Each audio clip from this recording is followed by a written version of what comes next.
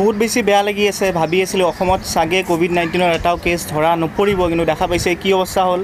কেইজনমান মানুহৰ মূৰ্খামিৰ কাৰণে আজি অসমতো বিয়পি পৰিল আৰু হয়তো থাৰ্ড ষ্টেজত গৈ পাব কমিউনিটি ট্ৰান্সমিশ্যনত আৰু তেতিয়াতো ক'বই নালাগে কি হ'ব গতিকে এইটো কাৰণে মই কোনো ধৰ্মক ব্লেম দিব নাযাওঁ কিন্তু যিসকল লোকে এই ভিডিঅ'টো চাই আছে আপোনালোক জাষ্ট এটাই ৰিকুৱেষ্ট কৰিম আপোনালোকে যি ধৰ্মৰো নহওক হিন্দু হওক মুছলিম হওক খ্ৰীষ্টিয়ান হওক অন্ততঃ এইটো সময়ত আপোনালোকে নিজৰ ধৰ্মটো ছাইডত ৰাখি থৈ দিয়ক মানে এতিয়া ধৰ্মতকৈ বেছি দৰকাৰটো হ'ল আপোনালোকে জীয়াই থকাটো আৰু যদি জীয়াই নাথাকে তেতিয়াহ'লে কালিলৈ পৰহিলৈ গৈ পেলাই কি ধৰ্ম পালন কৰিব গতিকে জীয়াই থকাটো চবতকৈ ডাঙৰ কথা আৰু যদি জীয়াই থাকিব বিচাৰিছে যিদৰে চৰকাৰে কৈছে লকডাউন হৈ থাকিবলৈ দিছে তেনেকৈ থাকক পালন কৰক এইখিনি জীয়াই থাকক বাকী যি কৰিব আছে যদি জীয়াই থাকে এইখিনি পিছলৈ এনেও কৰিব পাৰিব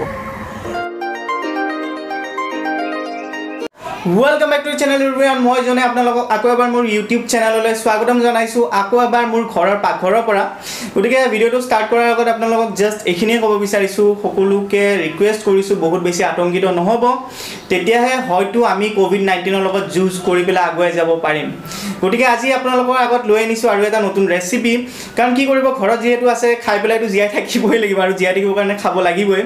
গতিকে আৰু এইকেইদিন হয়তো বহুতৰ বাৰ্থডে সাৰ্থডে হৈ গৈছে আৰু সকলোৱে এটা প্লেনিং থাকে যে বাৰ্থডে সেলিব্ৰেট কৰিম কিবা কৰিম কিন্তু কৰিব পৰা নাই না বাহিৰৰ পৰা কেক কিনিব পাৰিছে কিবা কৰিব পাৰিছে আৰু এইখিনি আপোনালোক যিখিনি ৰেচিপি মই দেখুৱাইছো এনেকুৱা ৰেচিপিবোৰহে আপোনালোকৰ আগত লৈ আনিছো যিখিনি আপোনালোকে খুব কম খৰচত আৰু সহজভাৱে দোকানৰ পৰা কিনি আনি পেলাই বনাই খাব পাৰে গতিকে আপোনালোকৰ আগত আজি মই লৈ আনিছো এটা কেকৰ ৰেচিপি যেটো বনাওঁতে আপোনালোকৰ খুব বেছি 40 বা 50 টকা খৰচ হ'ব আৰু যদি কাৰোবাৰ বাৰ্থডে সাৰ্থডে আছে সেলিব্ৰেট কৰক আৰু কেকটো বনাই পেলাই গতিকে বলক ভিডিঅ'টো আৰম্ভ কৰো কেকটো বনাবলৈ লৈছো মই 4 পেকেট 10 টকীয়া Oreo বিস্কুট বা আপোনালোকে যিকোনো চকলেট বিস্কুট ল'ব পাৰে লগত লৈছো বেকিং পাউডাৰ আৰু আধা কাপ গাখীৰ এই বিস্কুটখিনি খুলি পেলাই উলিয়াই ললো কাহিত আৰু এতিয়া প্ৰথমত বিস্কুটখিনি মিক্সাৰ গ্ৰাইণ্ডাৰত গুড়া কৰি লম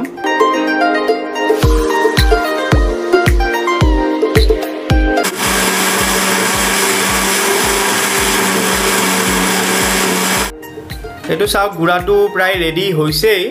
এতিয়া ইয়াতে প্ৰথমত দিম বেকিং পাউডাৰ আৰু তাৰ পিছত গাখীৰখিনি আমি যিখিনি আধা কাপ গাখীৰ লোৱা হৈছিল এইখিনি ঢালি দিম ওপৰৰ পৰা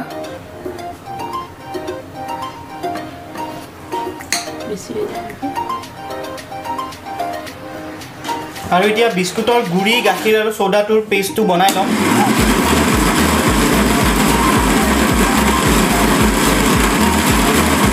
পেষ্টটো ৰেডি হৈ গ'ল খুব ধুনীয়া গোন্ধ ওলাইছে অলৰেডি কেকৰ নিচিনা গোন্ধাইছে এতিয়া আমি এই পেষ্টটো এটা বেলেগ এটা পাত্ৰত ঢালি লম মানে যোনটো পাত্ৰত আমি কেকটো বনাম আৰু চাওক মই এই কাপটো দি দেখুৱাইছিলো যে আপোনালোকক আধা কাপ দিছিলো কিন্তু একচুয়ালি আধা কাপ দিলে নহয় 1 কাপ মান গাখীৰ লাগিব তেতিয়াহে পেষ্টটো আপোনালোকৰ মানে কনসিস্টেন্সিটো ভাল হ'ব পেষ্টটোৰ গতিকে এতিয়া আমি ঢালি লম বেলেগ এটা পাত্ৰত এইটো পাত্ৰ লোৱা হৈছে কেক বনাবৰ কাৰণে এতিয়া ইয়াতে প্ৰথমত পেষ্টটো দিয়াৰ আগত অলপ তেল লৈ পেলাই মই গোটেই পাত্ৰটো অলপ হেৰি কৰি লম গোটেই পাত্ৰটোত লগাই দিছো তেলখিনি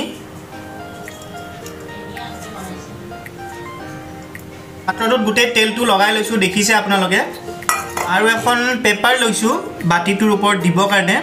যাতে কেকটো বাটিটোত লাগি নধৰে আৰু পেপাৰখনৰ তলফালেও তেল লগাই দিছো আৰু পেপাৰখন দেখিছে এনেকৈ দি দিছো এতিয়া দি পেলাই এটো ৰেডি হ'ল এতিয়া এই পাত্ৰটোত মই পেষ্টখিনি ঢালি দিম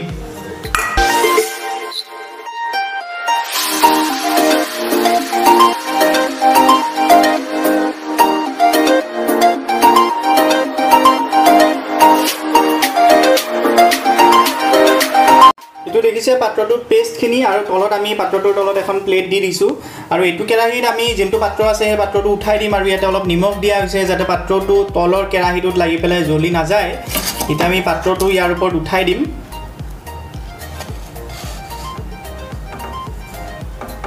তা দেখিছে উঠাই দিছো আৰু কেৰাহীটোৰ ঢাকনখন লগাই দিম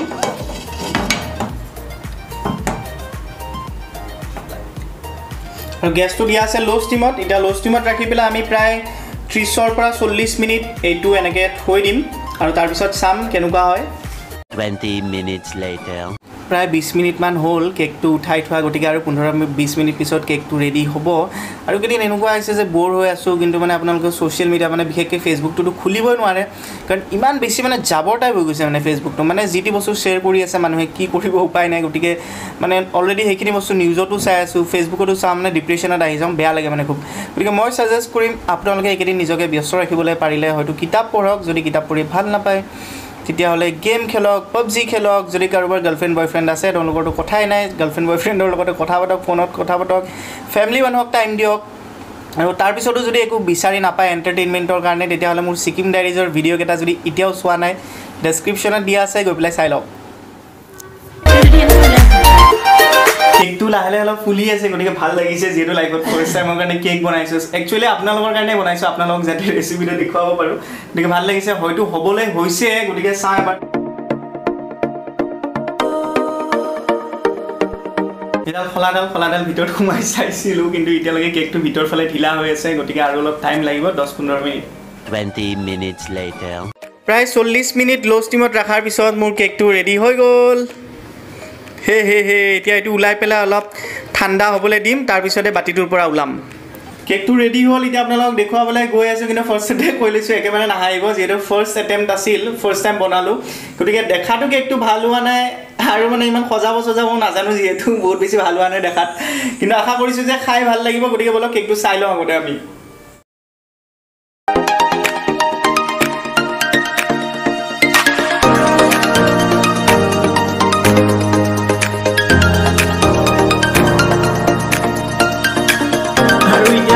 কেকটো টেষ্ট গতিকে কৰি চাওঁ আগতে ইমান বেয়া হোৱা নাই কিন্তু ওপৰত চকলেট আৰু জেমছখিনি দিয়াৰ কাৰণে মিঠাটো অলপ বেছি হৈছে আৰু দেখাত বস্তুটো ইমান ঠিক হোৱা নাছিল কিন্তু খাই পেলাই বেয়া হোৱা নাই ভাল লাগিছে আপোনালোকে ঘৰত ট্ৰাই কৰিব পাৰে আৰু আজি এটা বস্তু গম পালোঁ যে অন্ততঃ মই এজন ভাল কুক হ'ব নোৱাৰোঁ লাইফত গতিকে নেক্সট টাইমৰ পৰা ট্ৰাই নকৰোঁ আৰু যোনসকলৰ বাৰ্থডে আছে এইকেইদিনৰ ভিতৰত তেওঁলোকৰ নামতে কেকটো কাটিছোঁ গতিকে আপোনালোকক বাৰ্থডে উইচ কৰিছোঁ গতিকে ইমানেই আছিলে আজিৰ ভিডিঅ'টো যদি ভিডিঅ'টো চাই পেলাই ভাল পালে কাইণ্ডলি লাইক কৰক কমেণ্ট কৰক কমেণ্টত জনাওক কেনেকুৱা পালে আপোনালোকে চাই আৰু যদি ফাৰ্ষ্ট টাইমৰ কাৰণে চেনেলটো চাই আছে তেতিয়াহ'লে ছাবস্ক্ৰাইব কৰক থেংক ইউ